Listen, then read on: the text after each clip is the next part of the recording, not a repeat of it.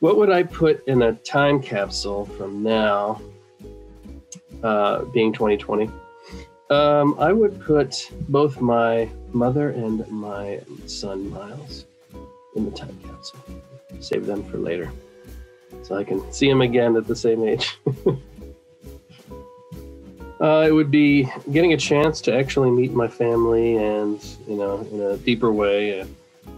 Get to see them at least once this year, considering I may not have been able to see them really at all. And also just kind of being able to start work with FPBA. It's been a little while, and they're kind of like family to me as well. So glad to be back. Yeah, I started to learn Python programming language, as well as machine learning and artificial intelligence.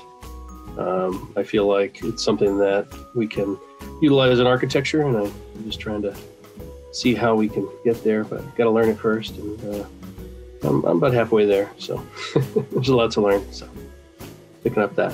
If I could say something to myself in the future about 2020, I would say, you think one kid is bad now, there may be more in the future. So it's going to be a lot more work ahead of you. So enjoy it while you can.